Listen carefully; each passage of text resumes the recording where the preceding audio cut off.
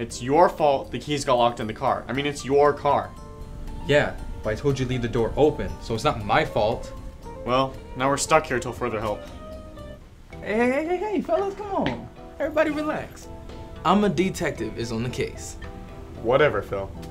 Phil, how many times do I have to tell you, when I'm on duty, you call me by my detective name? So let me get this straight. Your name is I'm a detective? No, bruh. My first name is Amma. My middle name is D, and my last name is Detective.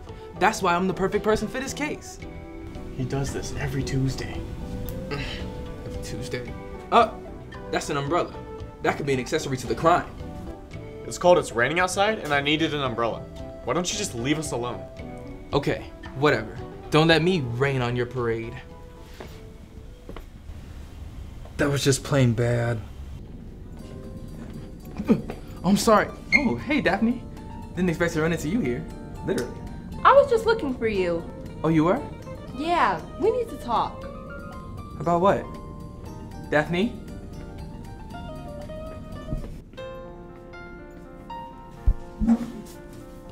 I think we should split up. That's a great idea. Wait, what? That's a perfect idea. That way if we split up, we can cover more ground. No.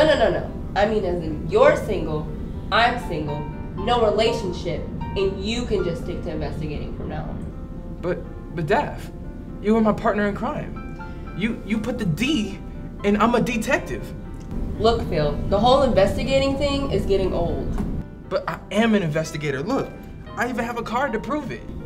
That's a gift card for Dick's Sporting Goods. Huh. I guess I should just go back to being a water boy. Bye, Phil.